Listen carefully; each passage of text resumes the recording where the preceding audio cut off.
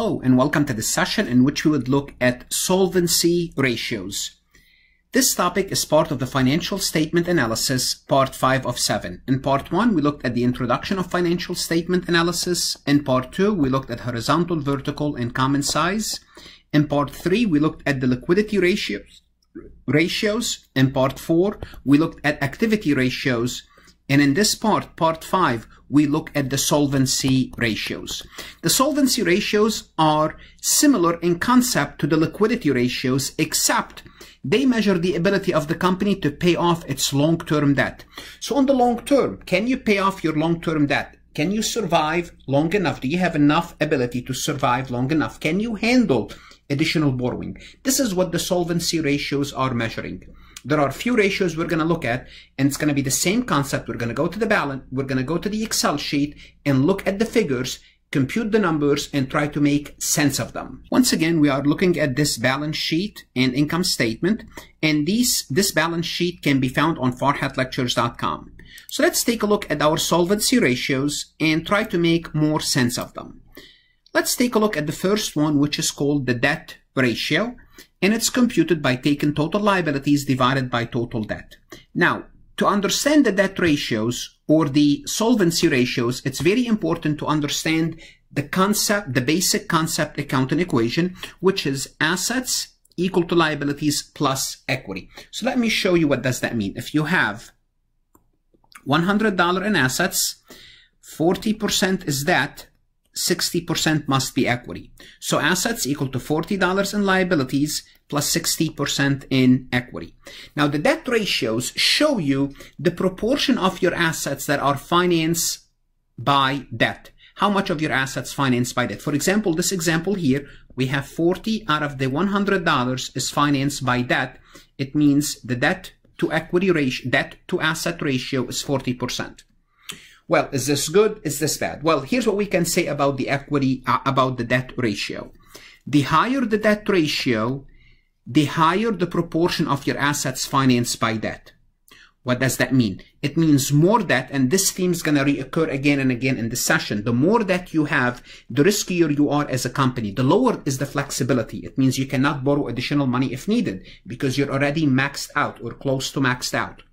In some companies, they might have, for example, a ratio of 80 or 90%. For example, airline companies, most of their assets are financed through debt. Their airplanes are leased, which is a form of debt. It means if we have a lot of debt, it means we are relying less on equity. So let's assume in this example, we change this to 80% liabilities and 20% equity. Now it's 80%. It means 80% of your assets are financed through debt.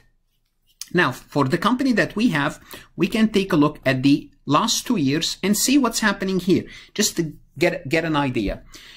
If we take total assets divided by total liabilities for year 1, it's 0.54. It means for every dollar we have an asset, 54 pennies are coming from liabilities, from debt. Now, is this reasonable? As an auditor, you have to ask yourself, is this what we expect in this industry? Is this what we expect from prior years? So the auditor will always come with an expectation. And if the expectation is to have 0.4, then something happened. They're having a lot of debt. If the expectation is 0.7 and what we're seeing here is 0.54, then we have to question this. Are they hiding any debt? What happened? Did they pay off the debt? And if so, how did they were able to pay off the debt? Or are they hiding? Is there any debt that's off the balance sheet that we can't see anymore? But if we compare those two companies from year to year, it's pretty stable. And that's the good thing about ratios. When you have multiple years, there should be some sort of a relationship between the years. So if it's stable and if there is no reason for those ratios to change, then any change will draw attention. It means take a look at this. It might be a red flag, need further investigation.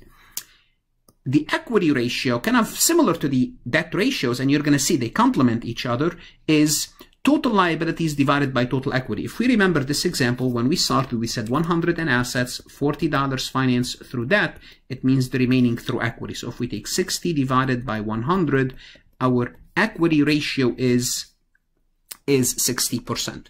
Again, what does that mean? It means 60% of our assets are financed through equity. Now, Bear in mind, equity could be retained earnings, equity could be common stock, equity could be preferred stock, so on and so forth. But the point is 60% coming from equity. Well, do we like to have more equity or more debt? Depending on your risk tolerance. If you are a risky company, if you like risk, you will take more on debt. That means more risk. Why? Because debt, you have to pay the interest rate, whether you are doing good or not. And that's why debt is risky.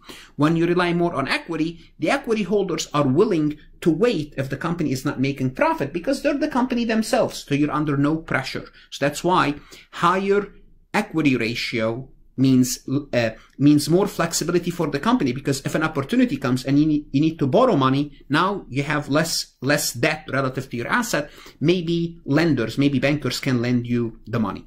And notice here, if we look at this company, for year one, it's 0.46.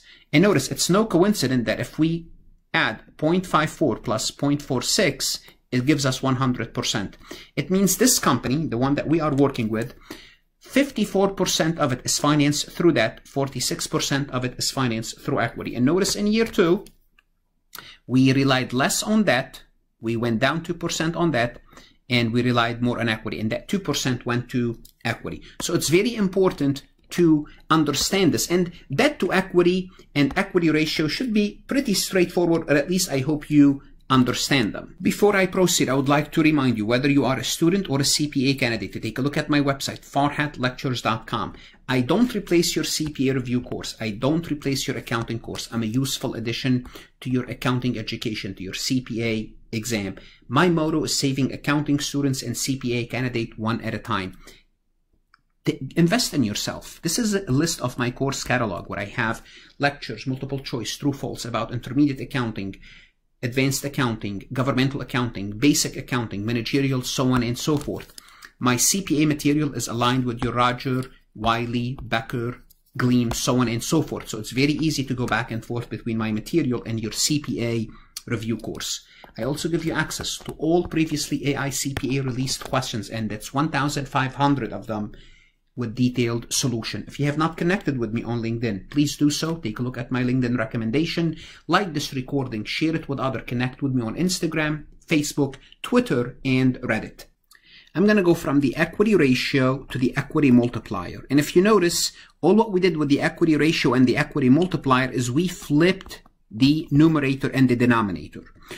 What does that equity multiplier means? How do we interpret this? So let's start with an equity multiplier. Let's assume we have a company with $100 in assets equal to 0 liabilities plus 100 in equity. It means this company is 100% finance and equity. So if we compute the equity multiplier, we'll take 100 divided by 100 equal to 1. Well, what does 1 mean? 1 means everything is coming from the equity shareholders, because to find what's coming from the debt, we'll take the 1 minus, we always subtract 1. It means the other part of the company, and it's going to give us 0. So let's use some numbers. Let's assume we have $100 in asset, and let's assume, for the sake of illustration, 75 is coming from equity, from debt, and 25 from equity. Assets equal 75 of liabilities, 25 debt. Now let's compute the equity multiplier. It's going to be 100 divided by 25, and that's going to give us 4. What does 4 means? Well, 4 means for every time if you want to look at it from a dollar perspective, for every dollars we raise, if we subtract 1, 3 coming from debt. So for example, if we raise $4, if we have $4, 3 coming from debt, 1 coming from equity. And the higher this number, the more leverage we are. So let's assume we have $100. Let me just go to the extreme. $90 from debt plus $10 in equity. Now 100 divided by 10 equal to 10. It means every time we have $10 to work with, $9 is coming from, all we have to do is subtract 1 to come to the debt portion. $9 is coming from debt, and $1 is coming from equity. Now we are really, really highly leveraged. It means basically we control, like the owners have practically not zero risk. They're taking a lot of risk, but they're not risking their money. Yes, There's a lot of risk in running a company with a lot of debt, but who's gonna carry the bag if in case anything went bad? The debt holders. They invested most of the money. The company is highly leveraged. So this is what the equity multiplier is. The higher it is, the riskier is the company. It means we are relying on that. Now, if we go back here and look at debt to equity ratio, it shows us the structure. Basically, if we go back to 100 equal to 75, using this 75 and 25, and what we do is if we take 75 liabilities divided by 25 of equity, we got 3. And what did I tell you? It tells us how much the debtors are bringing to the company. All we have to do is notice 217 minus 1 equal to 117. For this company, what's going to happen? For every $2.17, the debt holders are bringing $1.17. Okay. For the 4, when we had the equity multiplier 4, for every dollars minus 1, the debt to equity will be 3.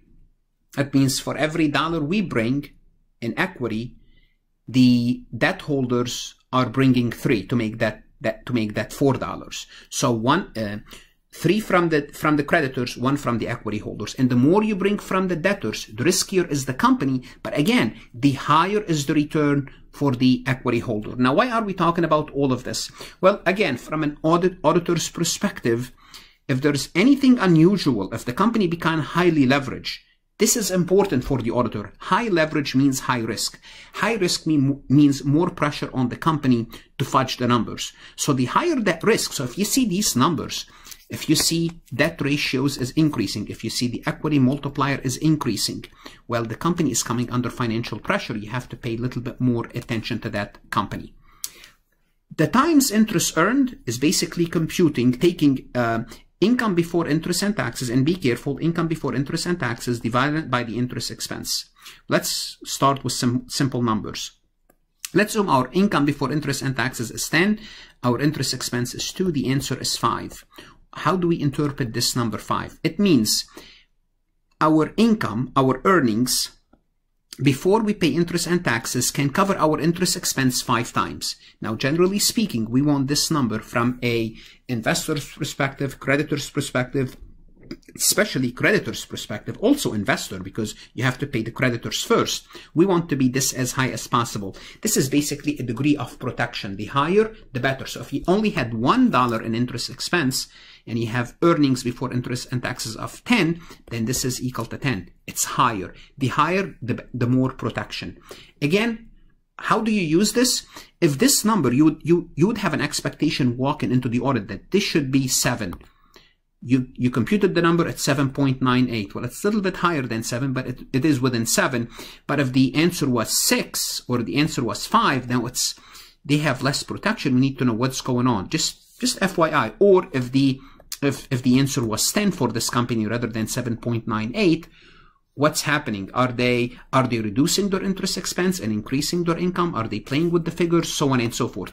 Now, the good thing about interest expense, it's easy to compute. Why? Because as long as you know how much that the company has, you can estimate the interest expense, because based on the loan balances and the interest, you could compute interest expense, and you would compare interest expense to income before interest and taxes to come up with some figures, and hopefully that figures is close enough to what the company is starting with. Again, you're going to audit everything, but at the beginning, if something is out of unusually abnormal, then you can focus on it. It seems here it's between 8 and 9 their times interest earned. If this has been the trend for the past 5-6 years, then it means that's what they're trying to keep. If this is not with the trend, you need to understand why. So those are the solvency ratios. What should you do now? Work multiple choice questions. Go to Farhat Lectures, subscribe, work multiple choice questions, download the Excel sheet, and play with it. See how the numbers are working. So just change the total asset to see how the equity multiplier will work, and see how debt to equity ratio will work. Good luck, study hard, and if you're studying for your CPA exam, it's worth it.